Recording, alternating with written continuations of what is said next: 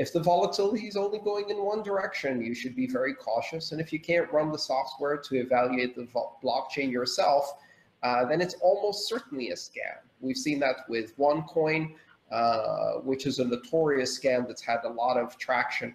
And the funny thing is, these things are much better at marketing themselves than Bitcoin. That was Andreas Antonopoulos back in 2017. He's probably one of the most well-known Bitcoin evangelists, talking briefly about OneCoin.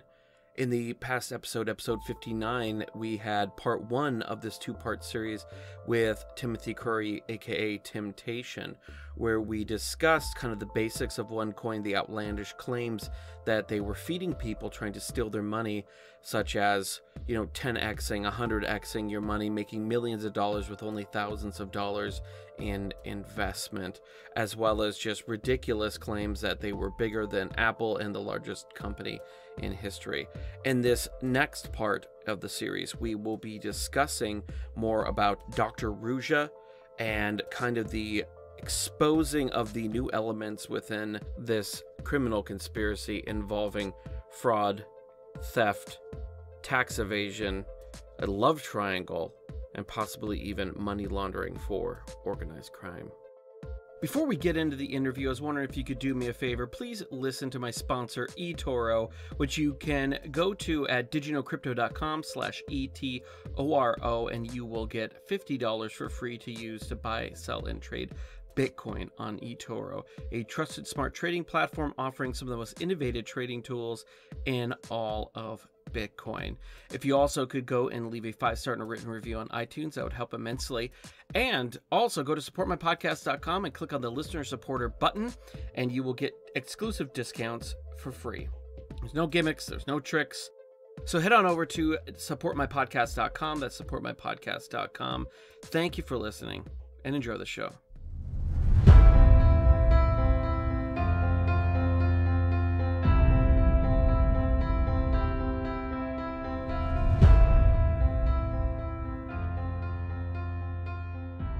There was another video that you sent, but when I ripped it to audio, it just didn't quite do it justice. It's better to kind of really watch it.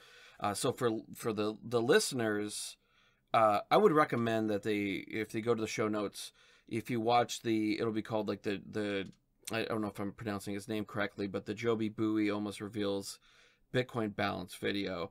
And someone asked him in one of his presentations, and this gentleman is in England, or it sounded like the crowd was English as well. And someone asked him to demonstrate a transaction, but of course but he can't demonstrate one because with the coin that he's actually peddling. But he uses his phone to demonstrate a Bitcoin transaction as someone in the audience that also had a software wallet on their phone. And as he's kind of getting into the app, he can't constantly shows it, flips it back over to show the audience what he's doing and doing the step-by-step, and he quickly pulls it back since he almost revealed, or I guess to maybe somebody in the front row, his actual Bitcoin balance. And this was so revealing to me, because if you really believed in OneCoin is the next Bitcoin, and you believed everything that you're selling in these presentations, why would you ever hold Bitcoin? Or a balance, definitely, that you didn't want to show. And also, if you even understood anything about, cryptocurrency, why would you hold so much in a software wallet that you wouldn't even want to, that you're worried about revealing it? That's kind of like week 3 to week 6 kind of, just got into Bitcoin sort of stuff. Right. Yeah, Joby Bowie was a big promoter. There's a few people who would constantly make weekly videos, because if you may, or even daily videos in some cases. And because if you were leading these webinars or doing these presentations and basically talking about a bunch of nonsense, but splicing in the words OneCoin in there, then people subscribe to your channel. And so Joby was one of these people who was doing different videos very frequently. And this guy had just before he got into OneCoin, was part of a company called UFund, or UToken. And that previous year, actually, no, it wasn't even then. He had got into OneCoin after UFund and UToken, but right around that time, Thailand had actually captured 22 of the top UFund and UToken Ponzi scheme promoters in that country, and it sentenced them to 12,000 years in prison. Now, in Thailand, there are maximum prison terms, so I think that each individual would only serve about, say, 20 years or something like this. But the courts just threw the book at him, you know? And so he goes from this scam, which, by the way, the words, the verbiage, everything that he was, you know, talking about OneCoin, he was saying 8 months ago about UToken. This is going to be the next cryptocurrency. You know, Bitcoin is, Bitcoin is controlled by the whales, or is used. One of the things that OneCoin and Ruja Ignatova and the top leaders would say is that, you know, Bitcoin is used for money laundering and for buying drugs and weapons on the dark net and, you know, stuff like this.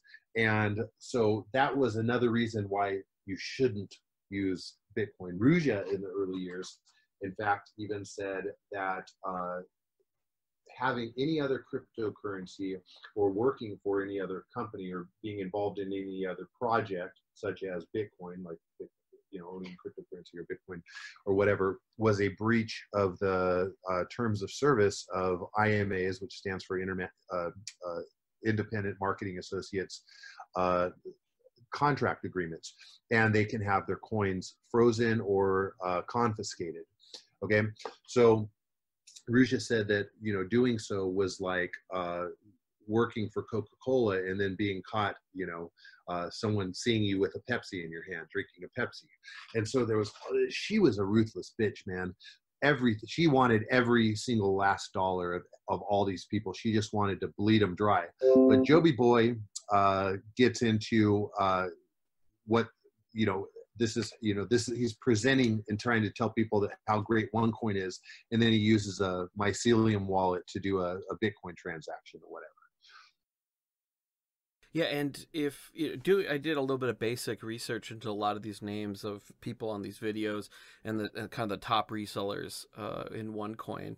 And if you look at, you know, like you just talked about Joby, you know, and guys like you know, McMurrin and those guys, is that all of them were just jumping from one MLM to another, you know, and these guys have, you know, no integrity and no morals.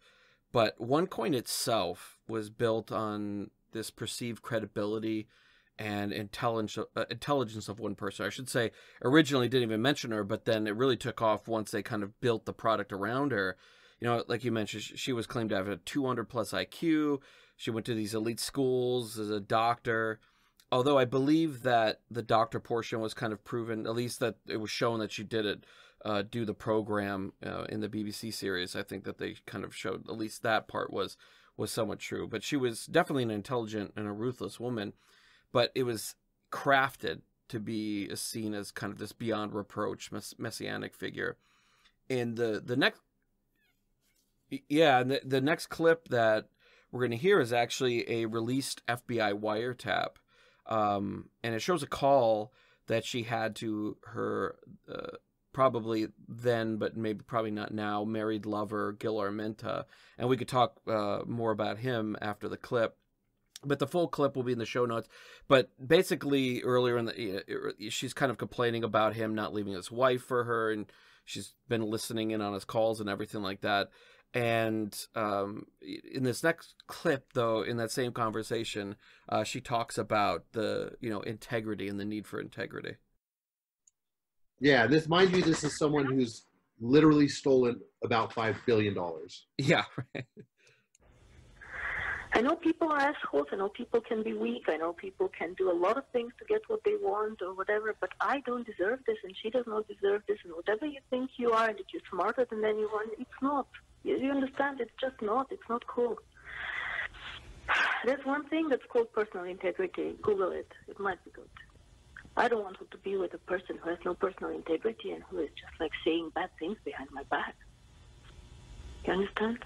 I'm sure you do. So good night to you. You know, and like you said, it's amazing that a woman who created, you know, who knows, might be the biggest Ponzi in history, or definitely one of the largest ones that we've seen in recent years, kind of has these cojones to talk about how much she values personal integrity. Right, right. Yeah, for sure. And I mean, this is a woman who, you know, faked a Forbes cover and said that, you know, she was on the cover of Forbes and the company promoted it as the cover of Forbes, and that she was interviewed by Forbes magazine and things like this. Ended up being a second cover that was just an ad. She spoke at the fourth annual Eastern European Summit held by The Economist in the early years, which obviously, you know, they promoted the hell out of that. They made a video of that event, and the way that she was able to do that was by taking stolen investors' monies and purchasing the title sponsorship, the platinum level sponsorship for that event, and having a 15-minute stage time between 10:15 a.m. And 10:45 a.m. in like kind of a secondary room at this, you know, huge event conference that had, you know, presidents and dignitaries from around the world. And so she placed herself into these situations where she just seemed successful by association, and she seemed legitimate by association. And there was a newspaper out of Norway called Aftenposten, which means the afternoon.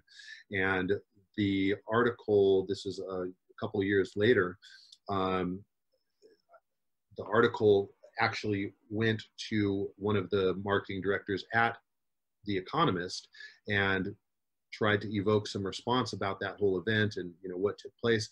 Well, apparently The Economist, after that event, completely had to rethink their policies. And, you know, you could not just pay for a speaking engagement out there. That was a huge embarrassment for The Economist. And in fact, The Economist eliminated that entire event from their website. They just erased it. And this whole thing, like all this stuff that she does, like it's, and that speaking portion, I mean, she's not trying to get, you know, like all these dignitaries and people of you know, quote unquote high status or respect to buy into OneCoin. I mean, this is all just this crafted image so they can show her speaking, pan outs to you know, to people in the audience, or saying that, you know, so and so was at this conference at the same time that she was, you know, and it's all for selling to, you know, people, you know, average Joes out there that are getting resold on this, so that they're seeing in their Facebook feed that, you know, Dr. Ruja, this 200 IQ, now she's speaking in front of ambassadors and presidents and, you know, so-and-so. And, you know, it's just this very, it's impressive. I mean, I hate to use that word, but it's very impressive the way that they built up this cult of personality around her to sell this product to people, because it's not about converting a nation state over to OneCoin. It's about getting the guy who's got 10 grand saved up in the bank to fork over, you know, $500, then $2,000, and then the other 7,500 that he's got in there. Absolutely. And she was somewhat of a magician.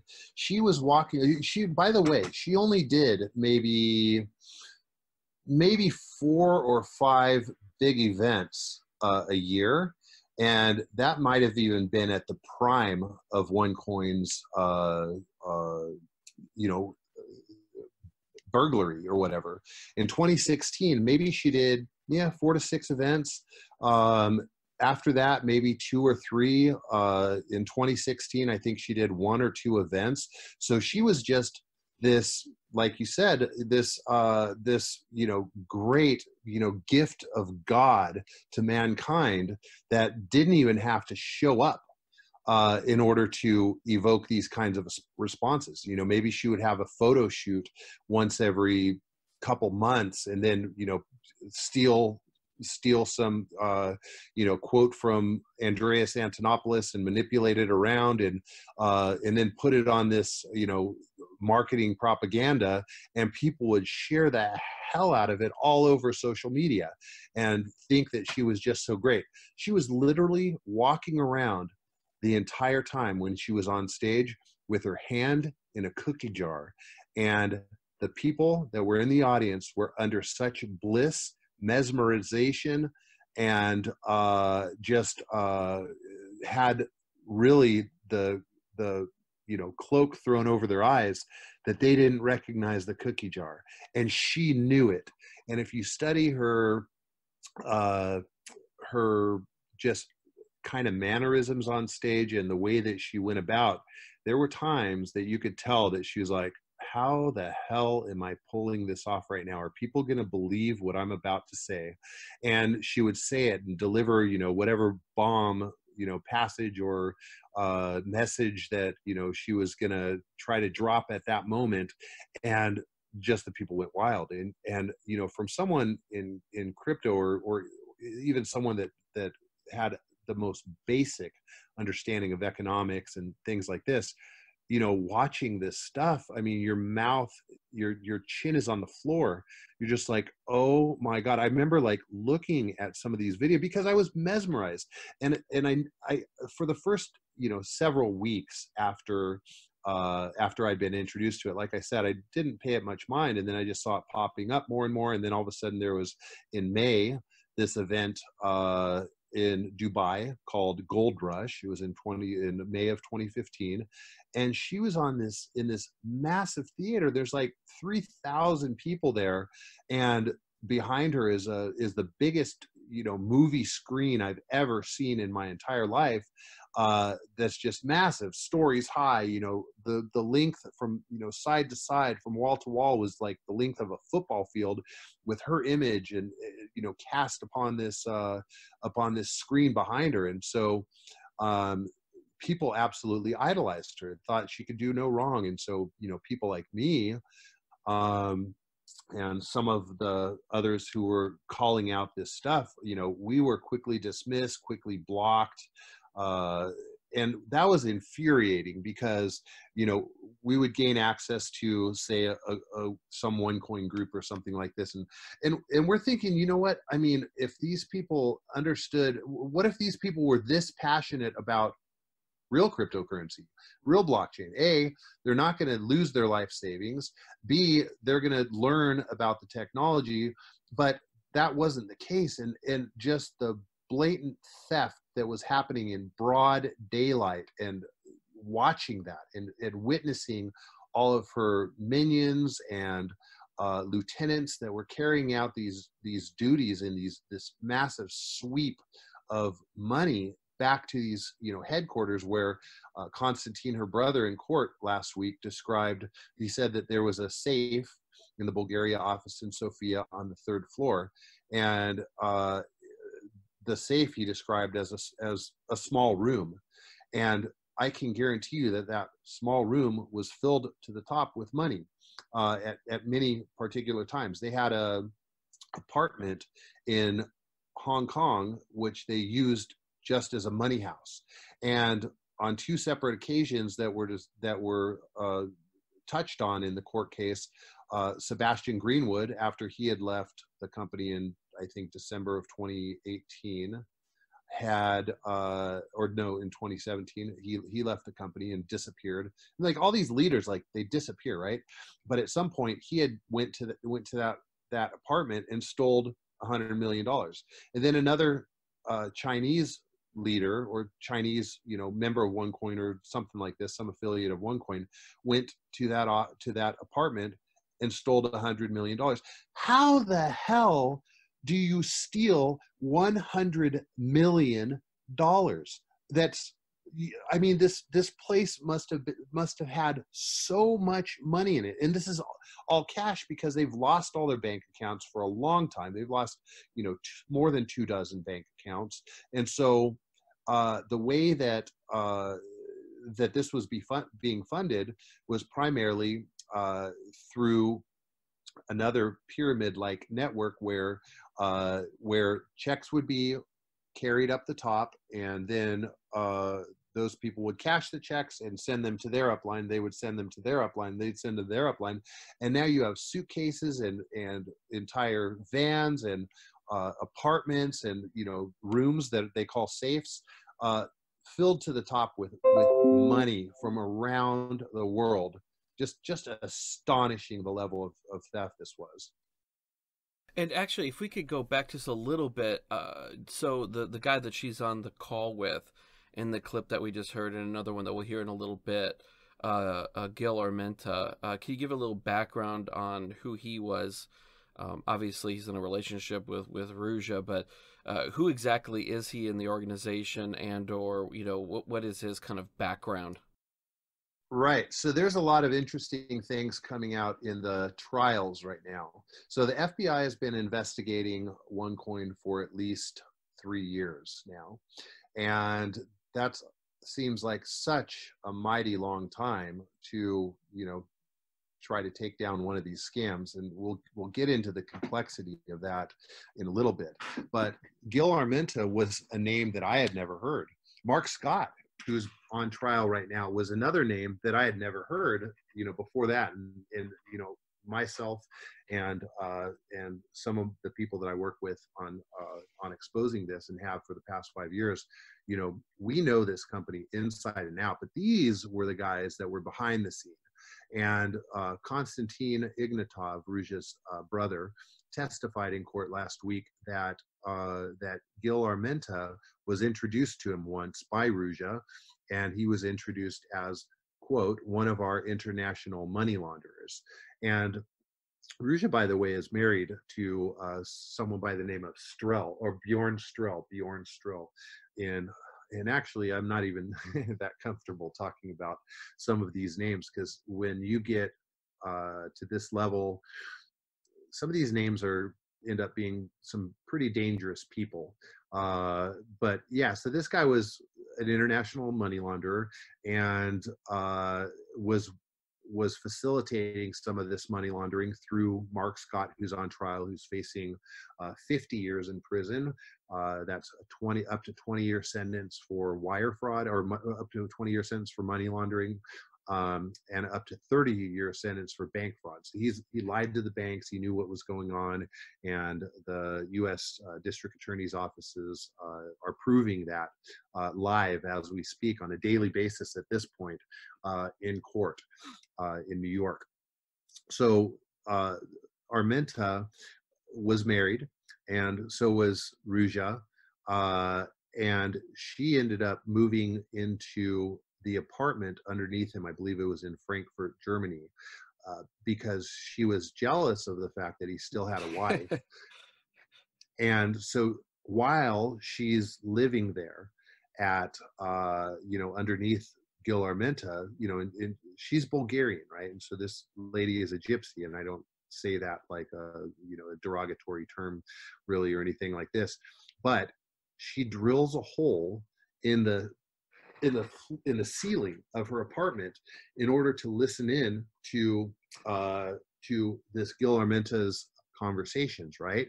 And she's trying to spy and find out what's going on with him and his wife, and you know what I mean? And that's kind of why she was pissed off in that other call, is, you know, she kind of had found some of this stuff out.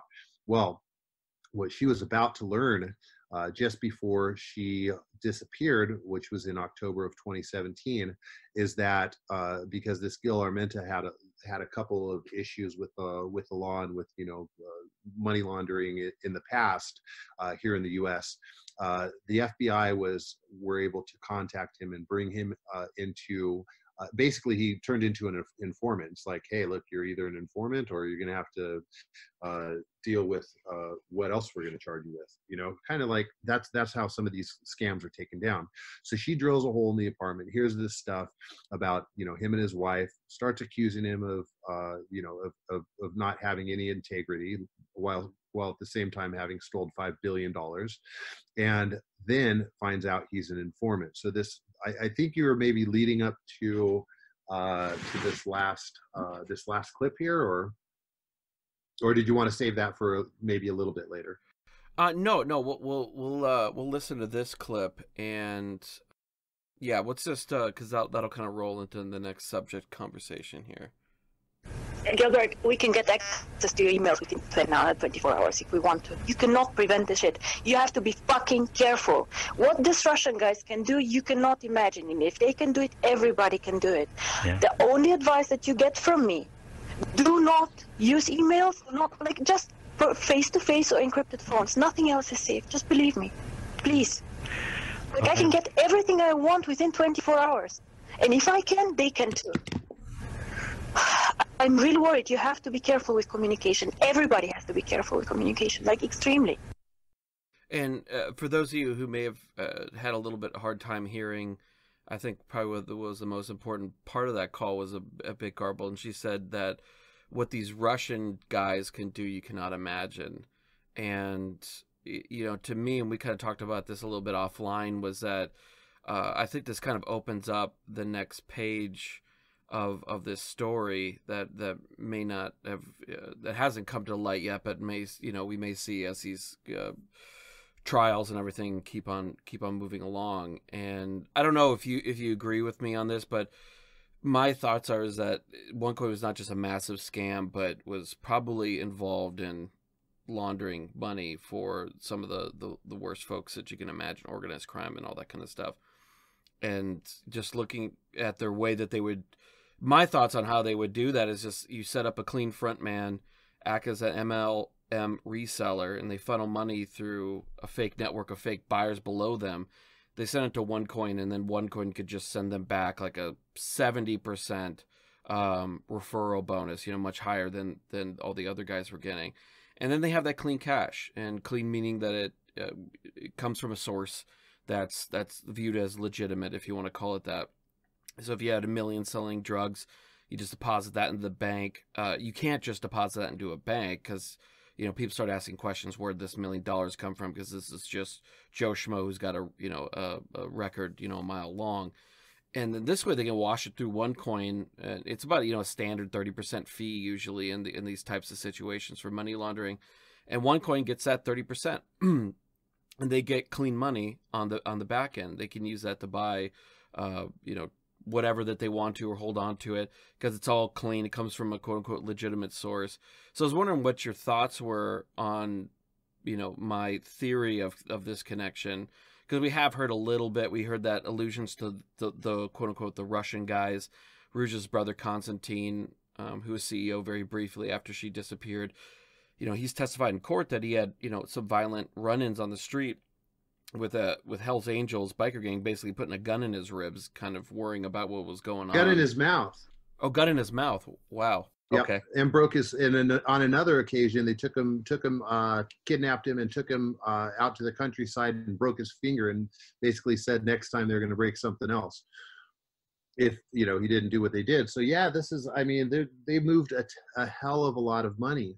And in order to do that on a international level, you have to buy access. If you're gonna come into, say, Colombia and start ripping off people in Colombia, then maybe they're not going to be able to buy as much cocaine, or not that Colombia is an exporter of cocaine, but what I'm saying is if someone is going to come into certain countries like Vietnam, like Thailand, like countries in Central and South America and Italy and things like that do have mobs, and Romania, Bulgaria itself. All the politicians in Bulgaria know each other, and everyone knows what everyone's doing, and it's really scary. So this there's a reporter out of Sofia named Nikolai Stoyanov, who works for the capital.bg in Sofia, which is capital with a K.bg, K-A-P-A-I-T-O-L, who's done a number of stories since 2015. And in one of those stories, I think in 2016, he was able to kind of put together some of the companies and registrations and whatnot that had been recorded, because at one point the FBI said that OneCoin was using in 2016 at least 216 shell companies in 26 countries. So that's the more that you can dilute that money and deposit small amounts, the more legitimate it looks, the less eyebrows that it raises. So in one of Nikolai's reports, he had this graph thing put together that kind of linked some of these different companies rather that were tied to OneCoin, OneCoin's parent companies, etc. And one of the one of the players that was linked to those companies was a guy by the name of Christoforos Taki Amanatides. Taki was his nickname, but he was also called the Cocaine King. And he was one of the biggest drug runners in Romania and Bulgaria. I think he was Greek. Some of this information, actually the fact that he ran the security for Ruja at one point did come out also in the court case most recently in the past week and a half. And so these guys are running with some gnarly people on the underground. So it's kind of like I think you were going to say in terms of Wizard of Oz, right? I think you were going to use that the people behind the curtain or whatever. So yeah, so that gets pretty scary. And some of these people who are being named now in court are really, really gnarly people in politics. One has previously worked for the CIA, and now is he's a Russian that was working for the CIA that now is allegedly just. I'm gonna kind of go in a different direction on this because I have had some messages that were uncomfortable messages that caused me a little bit of pause to go into certain depths of what of where this what this company is. But to summarize, when you're operating something this big, I think that it works similar to how massive drug cartels work. You got to be able to have these connections to move cocaine from Colombia into Los Angeles, into Miami, into New York, into London, into different places all around the world. And in order to do so, you're either buying people off, greasing the palms of authorities. People have to turn their heads in order to allow something this big, this impactful, with such financial consequence to take place under their watch. And so who knows what percentage even of all of the stolen funds was used or budgeted for greasing palms, paying people off, and things like this. I mean, it's some heavy shit. And I hope that more of that will also come out this week and for the next week after that, as the FBI is testifying against Mark Scott, and maybe Constantine will come back up and testify some more. Who knows? But yeah, heavy shit. Yeah, and on the flip side of that, you were talking briefly about the FBI having investigating them for about 3 years, and yourself, along with people like Crypto Expose and One Delphi, whose YouTube, yeah, I'll link to their YouTube channels in the show notes as well, and a shout out to them for doing great work. You guys were working, for years and years to expose this for what it was, and a lot of people a lot of people in Bitcoin and the wider communities, there seem to be very little interest or attempts to kind of from a lot of people, but it seemed like all the real kind of public kind of attempts to sway people from getting caught up in this were from guys like yourself and kind of people, a small group of people within the crypto community, and on the surface it seemed to be little interest or attempts to kind of rein this in from law enforcement. But you said that there had been an investigation for years.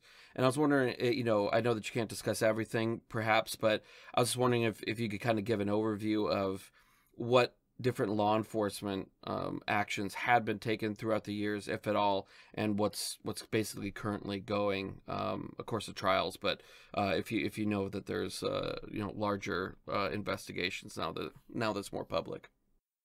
Sure, absolutely. So I think a good intro to this would be the fact of how OneCoin actually grew so big so quickly. So in late 2015 and early 2016, what OneCoin's strategy was to buy and partner with collapsed scams.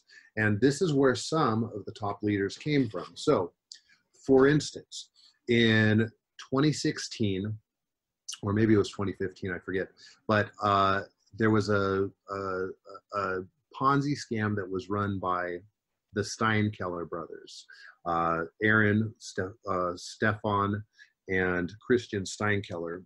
It was called Conligus, Conligus, and they had tens of thousands of members, you know, mainly in like South America, for instance.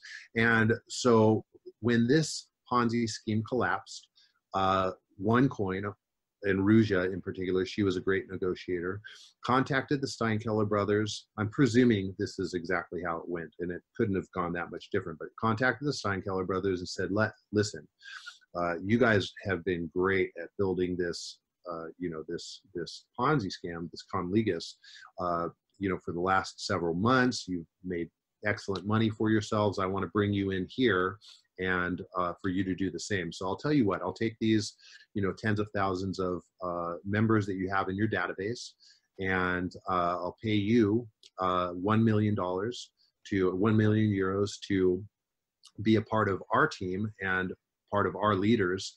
And we're going to take those databases, we're going to send out emails and invite them into OneCoin and say, listen, I know you all lost money in Conligus, but this is really going to get you that money back, and it's really going to be worth it. So they did this with Conligus. There was another scam called Univerteam, which was also central in South America. It was run by a serial scammer named Alexander Arenales. They had about 120,000 members estimated.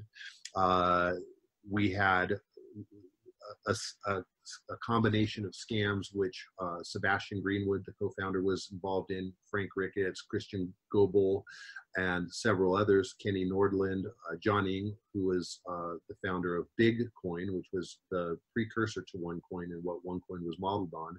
And their scam was called Unico.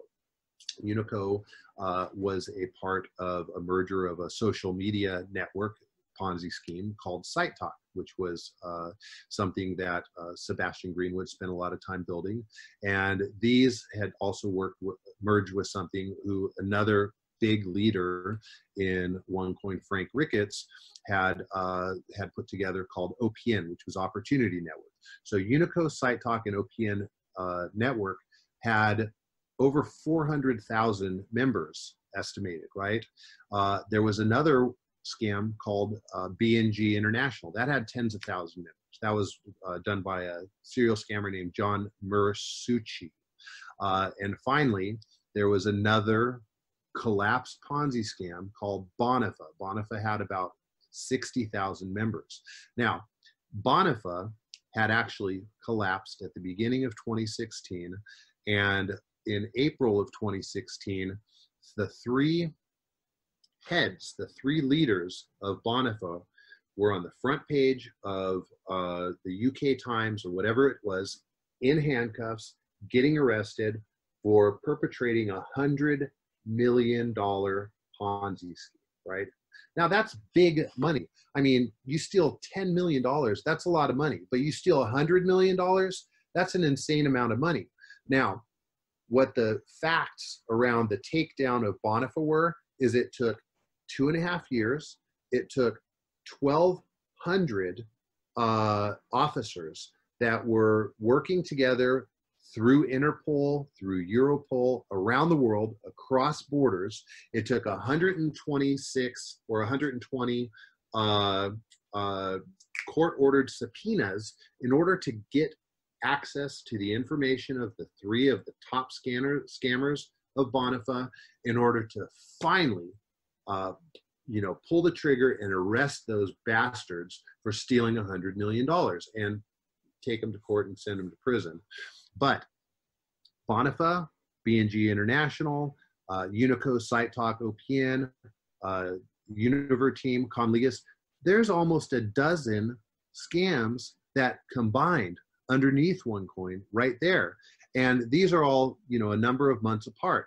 And what the pitch was to these guys is, look, if you bring on 2 tycoon packages at 5,000 euros a piece, then we'll pay you back all of your losses that you lost in Conligas, in these different scams. But here's the catch. That money was going to be paid back in OneCoins. You lost $10,000, we'll pay you back $10,000 in OneCoins. So essentially, this money that they're creating out of thin air, it's worthless. They create it at a rate that's ridiculous. In fact, if you do the math, from the beginning of 2015, in January of 2015 through October 1st of 2016, OneCoins were created at a rate of 10,000 every 10 minutes, okay? So on the blockchain number 1, 10,000 coins a minute from January 12th of 2015 to October 1st of 2016 was 1.986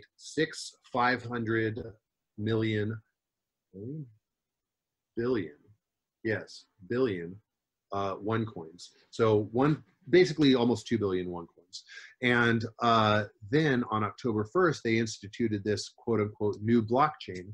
And on this new blockchain, that's when it was 50,000 new coins a minute. Now, during this entire time, whereas you look at coin market cap and you look to the right and you see how, Bitcoin and Ethereum and these other coins are fluctuating, and one's up, 0.02% and one's down 3% and the other one's, up 2.5% or whatever.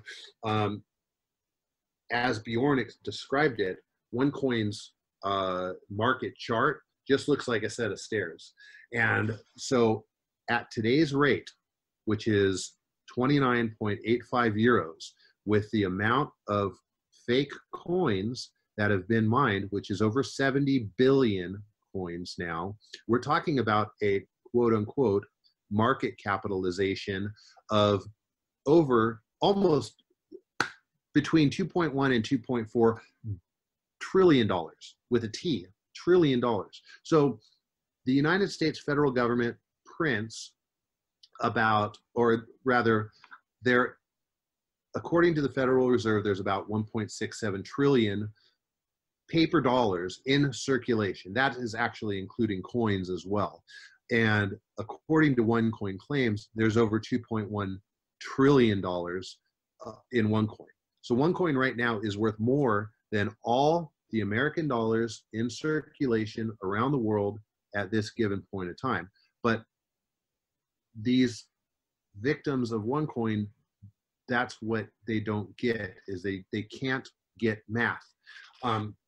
But that's the only way to try to break through this. So reel me back in here. Yeah, no, I think it's really enlightening to kind of, go through this, because it's the all this stuff makes sense. So, a lot of us were drawn into Bitcoin because we, economic reasons or whatever it may be, especially kind of earlier on, right? We realized that there was a problem with this kind of idea of, just endless printing of money, which destroys the value of the money that you already have, that there's set targets to actually devalue your money. And I can't remember if we already mentioned it, but there was that meeting at OneCoin where Ruja had, I believe it was Ruja was doing the speaking, where they were talking about how, well, there's so much interest, but we're actually running out of coins. So they're going to double the supply and double everybody's holdings of coins as well that were there. And everybody cheered. that was there, because I thought this was a wonderful thing. I've just doubled my wealth, without really understanding that if OneCoin actually was subject to market forces, if you just double your money supply overnight, you don't double your wealth. You have twice as many coins, and at best half the value. Yeah. Right. So here's the story on that. Okay, so in 2016, by 2016, OneCoin was really taking off. In March of 2016, it was nearing 30% of the fixed and finite supply of 2.1 billion coins. Okay, so Bitcoin has 21 million. OneCoin just multiplied it by 100 because, you know, why the hell not? And so OneCoin marketing material from 2014 and 2015 and 2016 up until June said that there were a fixed and finite number, and it in fact used that exact verbiage of 2.1 billion coins. And OneCoin had always promised that when 30% of the coins were mined, that there were 50,000 merchants waiting to come aboard. And some leaders said there was 50,000. Some people said there was 75. One of the leaders said there was 500,000 merchants waiting to come aboard. Let's just take, and this one character, this idiot out of Canada, his name's Ken Levine. And he's one of these guys that literally did a podcast, not a podcast, a presentation a day. And all he would do is talk to himself and just spit soliloquies, and he was so stupid. And at first I tried, I recognized that this guy was having an impact and he had followers. And so I tried to be nice to him. I actually went and we had some debates, and at first we were friendly. And I just spoke logic and how cryptocurrency worked and how math worked and things like this. And, we ended up, because he was so stubborn and so willing to sweep major government warnings, arrests, and just the propaganda that was proven to be propaganda, just sweep it under the rug and just keep on going and keep on promoting like nothing ever happened. We definitely didn't end on a good note. But in the early days, I would get on his program, on his, we would do a debate. And, we debated online a few times and offline many times. And anyhow, so leading up to, so when April 16th came, 30% of the coins were mined. In January, he was saying, as soon as 30% of the coins are mined, we're going to be able to buy new watches, Ferraris, doctor's visits, whatever we want, everything that we want will be, I'm either going to have sand in my toes or egg on my face, is what he would say. And that was in January. And of course, by April 16th, there was nothing. And so between April 16th and June 11th, June 11th was supposed to be this big Wembley Arena event in London, right? And Wembley Arena is a massive arena. It's huge, right? And so there's April, there's May, and then there's June. So there's almost 2 months between when 30% of the coins were mined and 50,000 merchants were supposed to all of a sudden magically come aboard to, I don't know where they were coming from, but as soon as they're mined, then there's 50,000 merchants. This is the kind of logic that we dealt with and found so ridiculous early on. So during this time, there was just dead air. It's like if you and I just stopped talking for like 5 minutes, and you can expected people to have still, be listening to this podcast. So during this dead air time, one of the leaders at the top thought it would be a wise idea to push out some propaganda. So he did, and he said, and it said, Alibaba is coming aboard. Alibaba will take OneCoin. It had Alibaba's logo, and it had OneCoin's logo, and then once that just spread like cancer across the entire social media groups and Facebooks and all this stuff, then they said, hey, you guys weren't supposed to leak that information. That might compromise the deal and partnership and all this stuff. And that was supposed to be private information, and someone leaked it. And, but it was leading up to this event. And during that event, I think there were maybe about 8,000 people at that arena. In court the other day, they said 3, but I think it was closer to 5,000 or 8,000. And so this event kicks off, and everyone's, you know, in suits, and it's in this big arena, and there's freaking fireworks going off inside, and the amps are turned to 11, and, you know, Ruja and all these scammers are on stage talking about how much money they've made and how much money everyone's going to make, and all this sort of stuff. And she says, you know what, guys, we're running out of coins. We're running out of coins for India. We're running out of coins for Africa, and we're running out of coins for merchants.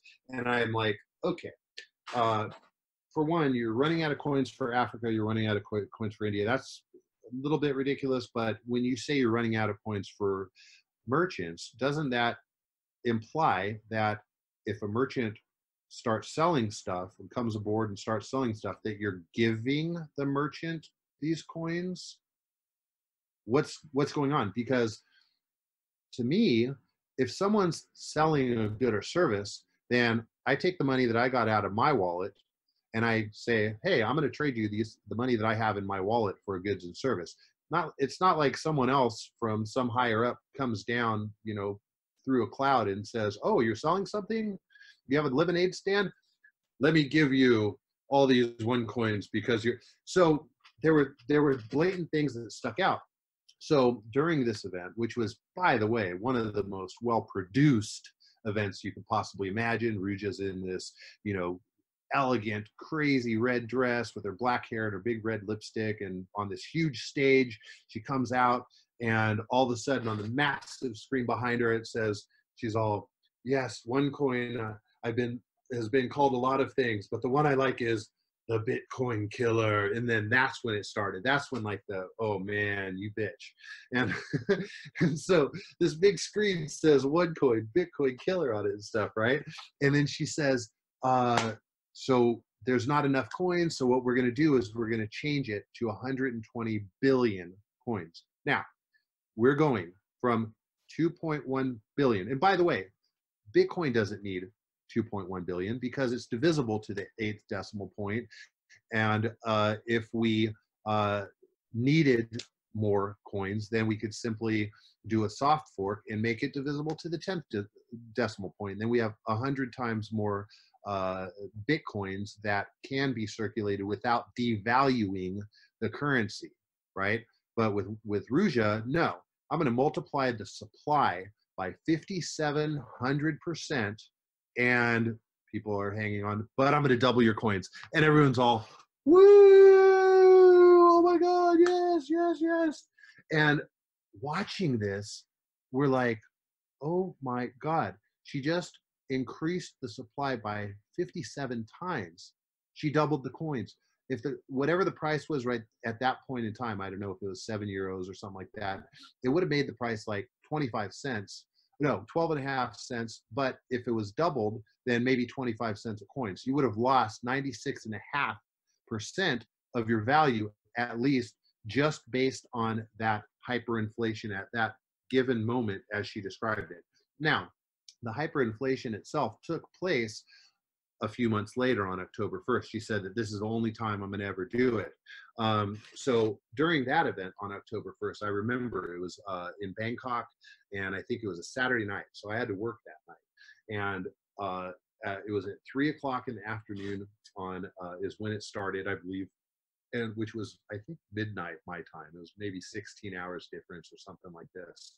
But anyhow, so I got home, and I'm like, 11 o'clock or whatever. I'm like, okay, this thing's going to start at midnight, and they were going to live stream it and all this stuff. And they had they claimed that they had 10 or 12,000 people there. They did have 8,000 at that event. And I had someone that I knew was there that had a drone that was, anyways, that's a big, long story. There's all kinds of interesting, cool side stories that we could go down. But during that event, she's standing in front of this giant screen that is counting down to this new blockchain, right? And so there's a counter that's counting down, and remember, now every 1 minute there's going to be 50,000 new coins. Every when it counts down on the minute, at the minute, all of a sudden 50,000 coins are produced. So in terms of mining, which, by the way, she had always said it was a proof of work mining mechanism, then you know that it can't be that accurate. You know, with Bitcoin, we have a 10-minute blocks, right? But what that is the average block takes about 10 minutes to solve, because it's recalculated every 2106 blocks or 2116 blocks, I forget, 2016, I don't know, whatever. And it's recalibrated for the difficulty to average that time. But what that means is that if on average it's 10 minutes, some minutes it's good. Some blocks are going to take 15 minutes. Some are going to take 20 minutes. There's blocks that'll take an hour, and there's blocks that'll take 5 seconds. And that's just how it is. But with OneCoin, it was every minute on the minute, these new things. But on stage, she's pointing to this big thing that's showing this countdown and showing the last blocks and showing, you know, this new blockchain that's about to start and all this. And dude, this was a looping video from Shutterstock that she was passing off as the OneCoin blockchain. And there's a website out of Finland, yeah, that's called Muro BBS, Murro BBS, and this is a bulletin board that a lot of the Finns and Swedes, where OneCoin actually first took off, because that's where some of the top early leaders were from, and some of these guys that were on the Muro boards that were into crypto or not into crypto recognized that, you know, this was a scam early on. They saw a lot of their family members investing in stuff, and so they started commenting on it. And so a lot of the information that I was gleaning in the early years was coming from that site, and coming from around the world. I mean, I got fluent in Google Translate. I mean, and in the idiosyncrasies between different languages, and, you know, I watched Google get better in how to translate, you know, Norwegian or Dutch or, you know, all these things over the years. So it's been like a really, really interesting experience. And so I'm on this this website watching this live, and I'm like, guys, this is a looping video from Shutterstock. And I send the link, and in the YouTube video, in the live feed, it, you know, pops up. It shows it's a looping video. I'm like, look at this, click this. It's a looping video. It's dude, I felt like it was like the Twilight Zone, and you're like, to serve man, it's a cookbook. So I think I'll digress with that. No, I think that, you know, that's a good way to end this chapter of my series on OneCoin. And there's going to be more coming in the future as well. But, you know, I think it shows just, you know, the problem in this space that we have, where it's really difficult for the average person to tell who's not in Bitcoin or in this space in general, the difference between, you know, what a proof of work algorithm is versus proof of stake, or just an outright scam, or that, you know, that if I showed my parents a screenshot of me doing a Bitcoin transaction, you know, verifying it, showing it on my node that it's, you know, been confirmed on the blockchain, all that kind of good stuff, and that video, they probably wouldn't have much, they wouldn't be able to probably tell the difference. And I think that's, you know, there's going to be more people to continue. Anytime you have something new, especially something that has wealth attached to it, or promises of it, is you're just going to continue to have these people. And I think it's really good going forward that people, you know, listen to this moment that, you know, yourself and Bjorn and others are having in bringing this to light, because, you know, maybe not even has to do with crypto, but you know, just the average scams that people run. I just got a letter in the mail running a very, very old scam that's been around since email was invented, or probably soon after, of I've got a inheritance coming, and now it's actually coming in physical mail form, probably because people trust that more. But there's always going to be people who are going to try to separate you and your money by promising you things. But you know, I really, you know, like to thank you for doing this, and also for taking years of your life, you know, exposing yourself to you know, actual real physical risks and threats, and just, you know, time spent exposing this scam. as well for, you know, coming on the show. But, you know, how can people stay updated on the case against OneCoin, and what are you up to, and how can people get a hold of you as well? Yeah, absolutely. So I'll give you my give the audience rather my contact information, how to follow me, and I also have one more pretty funny story that I could throw in there. One more piece of information, and if I could kind of thank some of the people that have helped along the way, that would be great. So you could follow me at Twitter at either Timtayshun, that's TIMTAYSHUN, and that's been kind of a DJ name from way back in the day. Not that I was ever a good DJ or anything like that, but I've gone by, my name's Timothy Curry. You can find me on LinkedIn at Timothy Timtayshun Curry, and Timtayshun in parentheses, or in quotes rather, and on Twitter at either Timtayshun, TIMTAYSHUN, or at Easy Coin Access. Both are the same account. So the actual Twitter handle is Timtayshun, and the little @ sign is EZ. That's as in the letter E, the letter Zeta, and then coin, and then ACCESS, EZ Coin Access. Those are the best ways. And if you want to learn more about this, then you can follow on my Twitter some of the friends that have contributed greatly to this over the years. One being Crypto Expose, another being OneCoin Insider. And so and you can find these people directly. I like all their comments and retweet them and vice versa. And another one is Ari Widell, Ari, or ARI Widell, WIDELL. He runs a blog called Scam Detector out of Sweden, and he has been really instrumental in bringing a lot of attention to this, and really covering a lot of these stories very well. Another source that has written over 250, I think, articles on OneCoin since September 28th of 2014, covering the missing bank accounts and everything else, is Behind MLM. And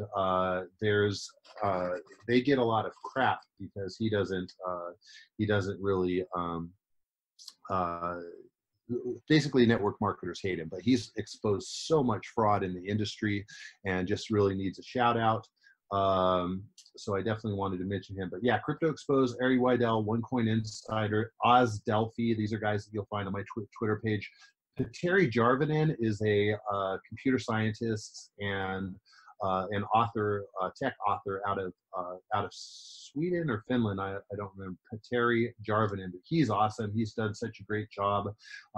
Before the kind of big break on this story that really saturated the media with Jamie and Georgia at BBC on the Missing Crypto Queen, which is awesome. They did such a magnificent job. And when they were working with myself and Jim McAdams and Crypto Expose, as well as Bjorn Pjörk, we really conveyed to them that we wanted to put this message out in a certain way that would be gripping, and they just masterfully and used so much art and just orchestrated, that 8-part series super well. And by the way, it's still #1 right now in UK on Apple iTunes.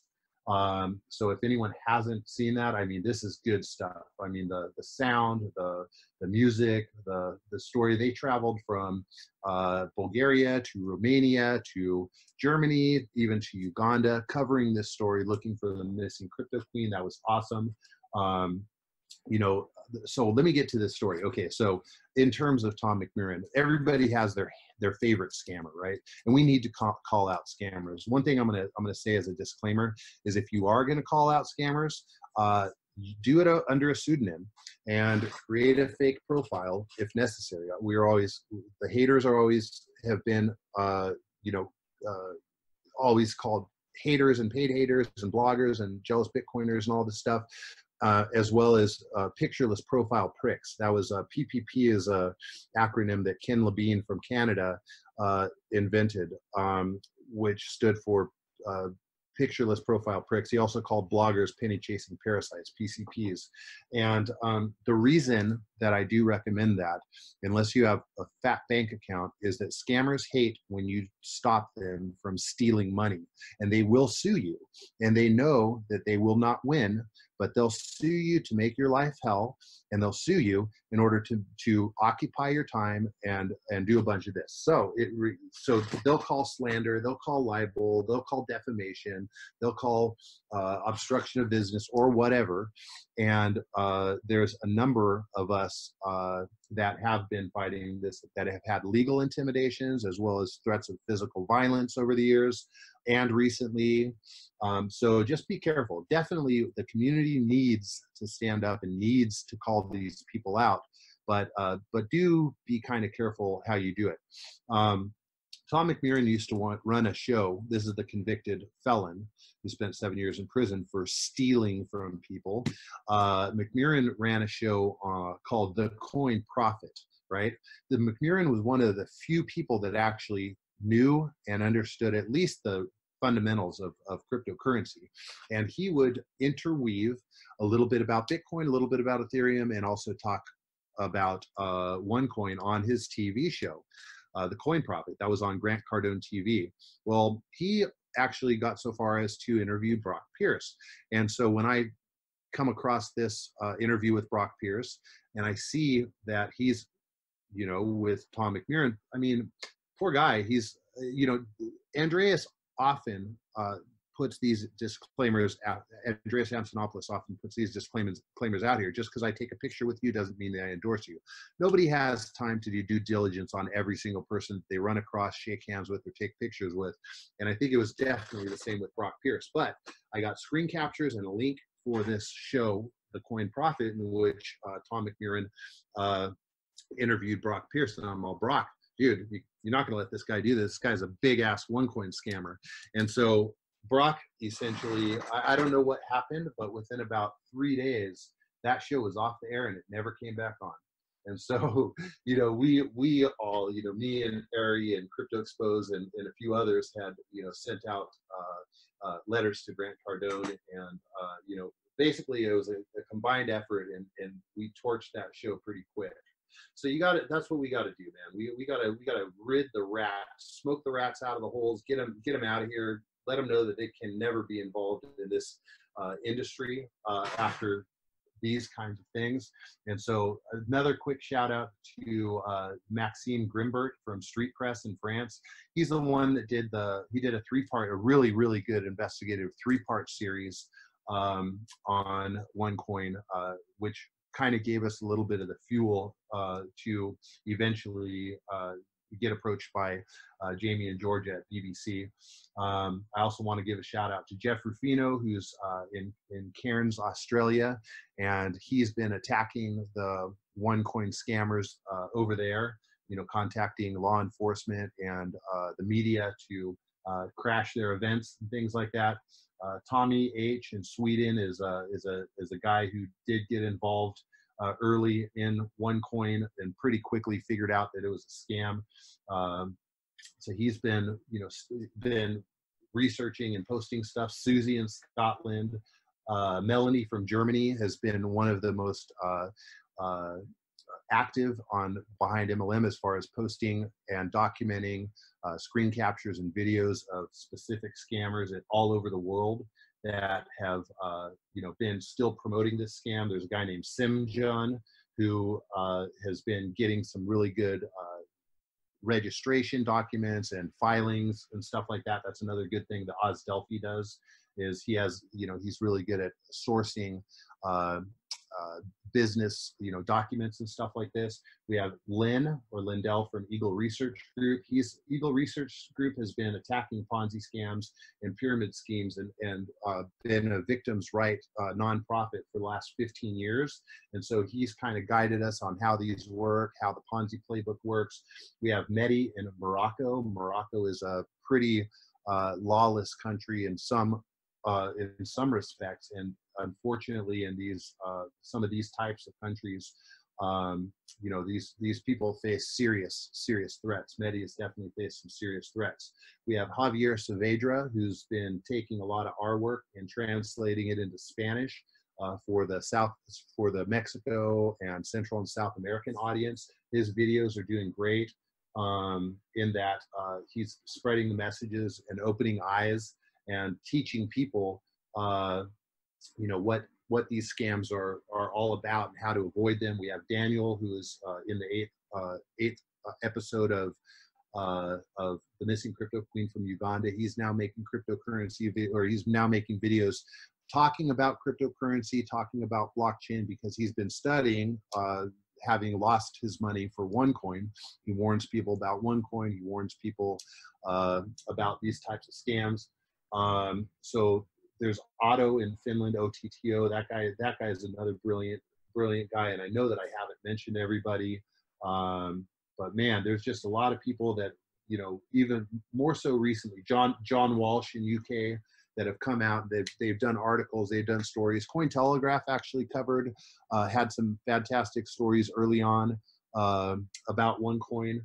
And lastly, there's another Australian dude named Dave Worthington, who's kind of attacked a lot of these Ponzi scams, like USI Tech, like Zeke Rewards, like some of the newer ones that are coming out. And these serial scammers that are jumping from this scam are just going to the next one and taking exactly what they learned from OneCoin and trying to build it up. So we got to stop this, man, because the 3 reasons that I started getting involved with this are these.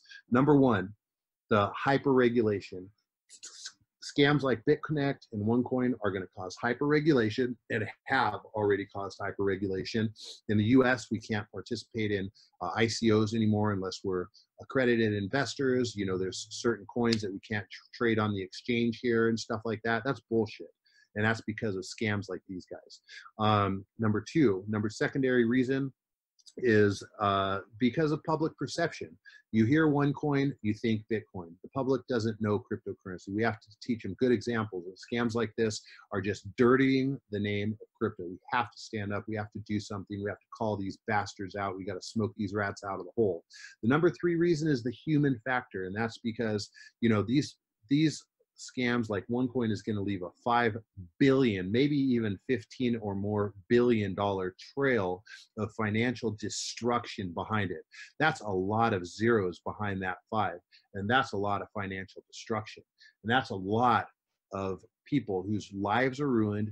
There's going to be a lot of suicides over this, man. When anything gets into the $1 billion range as far as Ponzi scams go, which is very uncommon, there's going to be suicides, and so this is really sad. So we really have to stand up for that. And lastly, the 4th reason that I began doing this came significantly later, and it's because as I realized that people were falling for this and that they were getting involved in this for the same reasons that I had gotten involved in cryptocurrency, which was to bank the unbanked, to provide our own kind of decentralized, distributed systems that would help give us independence from the banking cartels and big government and stuff like this. I just the final reason, number 4, I'm sorry, I had a little ping thing going on in my ear there. The final reason is because if these people who are passionate about this, that are passionate about these scams for the right reasons, get into real cryptocurrencies, then man, we can change the world. And if we can call out the scammers and get them out of here, then we can change the world. If you don't stand up for justice, then you're standing for the opposite reason. That's what I'll close with. The largest class action lawsuit in network marketing history is now getting put together against OneCoin and its top leaders, and they're suing for, they're trying to recoup some of those billions of dollars that were stolen. So we'll have to keep on top of that. And thanks everybody for listening. I feel like I sometimes get excited and start babbling, but thanks for giving me the platform. No, you guys have all been doing some really great work, and I'm going to be putting all the videos, articles, contact information, everything like that in the show notes at didyouknowcrypto.com/EP59. And Tim, thanks again. And that concludes the end of our two-part series with Tim Curry, aka Tim Tayshun, on exposing the OneCoin scam. I want to thank you guys for listening, and we will be updating and continuing to do episodes of this podcast as more information comes to light on the OneCoin fraud. So if you guys could do me a quick favor, head over to iTunes, leave a 5-star and written review, or head over to supportmypodcast.com to find all the ways you can support the podcast. But also, if you click on the listener discount program button there, you get access to discounts available only for listeners, absolutely free. There is a mailing list, but you don't actually have to sign up for it if you don't want to. We only use it to let you know about new products and contact you about new things that we're going to be doing in the program. So head on over there. I appreciate it. I appreciate you guys listening. If you're watching on YouTube, just please subscribe there below and hit that bell button to get notifications every time a new episode goes live. Thank you for listening, and we'll see you next week.